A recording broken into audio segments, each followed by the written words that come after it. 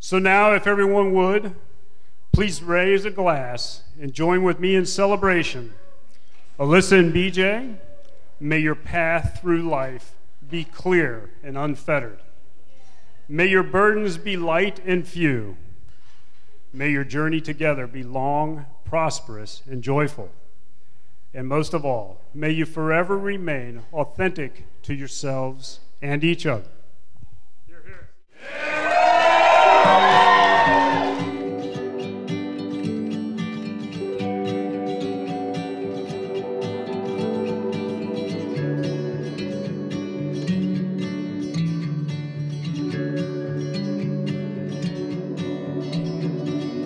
Today is an exciting day because not only has everybody gathered, but we've gathered to celebrate the love of God that has brought you two to this day and to each other.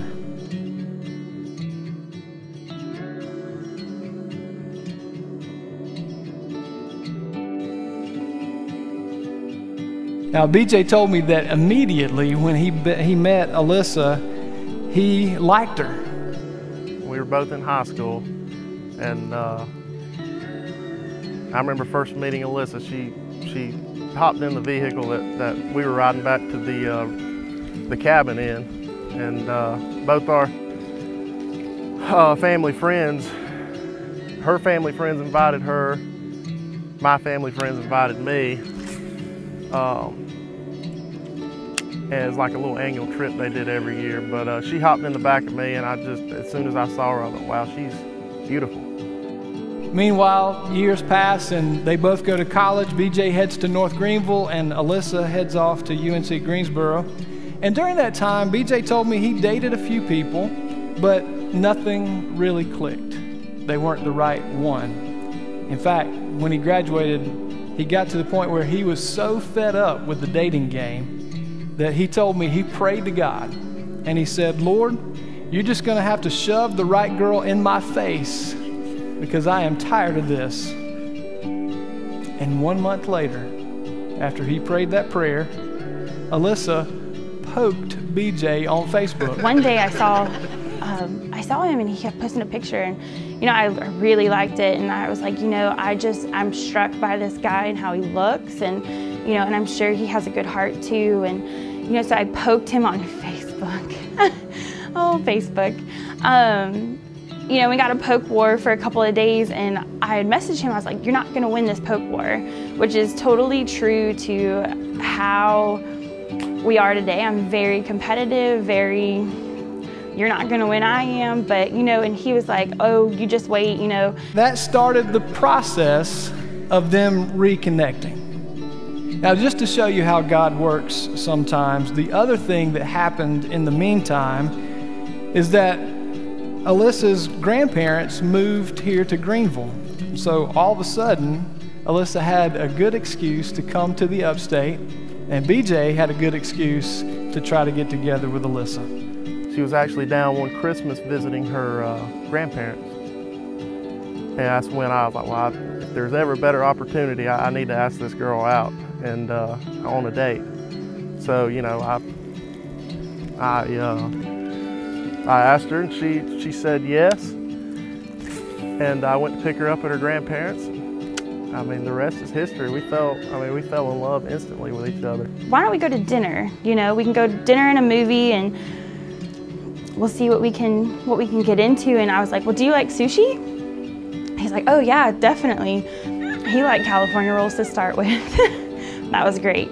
But we went on the sushi date, and I promise you, we ate a roll apiece. I was so nervous. He came and he got me from my grandparents' house the day after Christmas, and we were so nervous about this date. He and I both ate one roll each, and today we can crush 3 or 4 rolls. It's great. And we went and ate sushi. We hit it off immediately. We talked the entire time. Their first date lasted for 4 hours because their conversation came so easily. And they said it was just natural from the beginning, and they could not wait to see each other again. I went from fishing every weekend to all my buddies, and they were all like, oh, you done got a girl. And I told them, this just isn't some girl. I told them from the beginning, I said, this one's different. I said, this is probably the one I'm gonna marry, if she'll have me. By New Year's, BJ was on his way to meet Alyssa's mom. So he came up, he met my mom. He stayed with us for a couple of days, and you know, we went to Verley's downtown and celebrated the New Year. And then, you know, and he didn't kiss me on our first New Year's together. It's fine. He still regrets it to this day, and I know it. By March, he had met her dad. And also BJ's family had met and fallen in love with Alyssa. And I told my parents, I was like, you know, y'all love her. And I mean, she's hit it off with my family, my parents, everybody from day one. A couple months later, you know, he was like, hey, you're going on spring break. You want to come down for a couple of days to meet my family, let them get to know you and everything. And I was so nervous. I was running late. I was like, I gotta go get my nails done. They looked horrible. But all these things, it was one of those things where I was like, I'm meeting his family. Like, this is insane. I'm meeting him for 4 days. Like, oh gosh, what if I don't like it? But it was just, I felt at home from the beginning. It was so great. It was so great.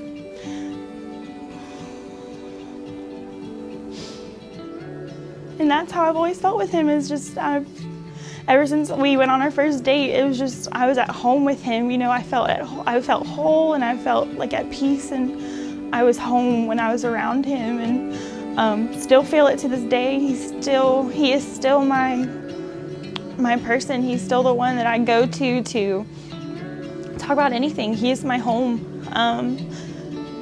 He's perfect for me. That's what I love about her. She'll love anybody, and no matter where you're from, who you are. And that's what makes her beautiful to me. She's beautiful on the outside in every way, but the inside is what counts for me. And she's gorgeous just for that very purpose. She'll love anybody and just shows you your heart. She'll wear a heart on her sleeves, and it's just an awesome woman. Couldn't ask for a better person to marry. The next year, August 2018, while Alyssa was working an internship at Biltmore House, BJ surprised her there with a horse-drawn carriage, a photographer dressed up disguised as a tourist, a ring, and a question.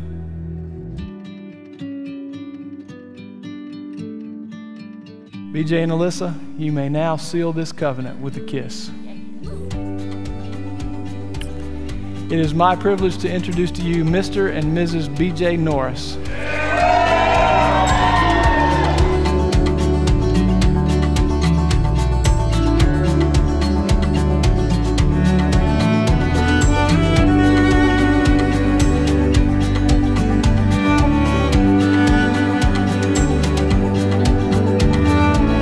I'd like to welcome your bride and groom, Mr. Bruce Norris Jr. and Alyssa Norris.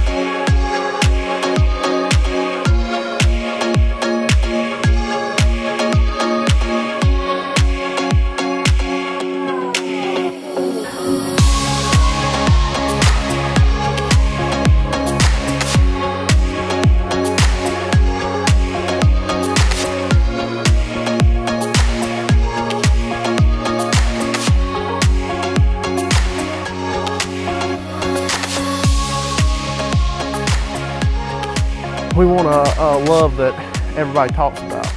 Like we always talk about our grandparents and how they've been married for so long. And we always look back on that and we say, you know, we want that to be our kids and our grandkids saying that about us one day. Like, they really love each other. Look how long they've been together, you know? And it's just awesome to have a person like that you can say you're gonna go through life with like that, you know?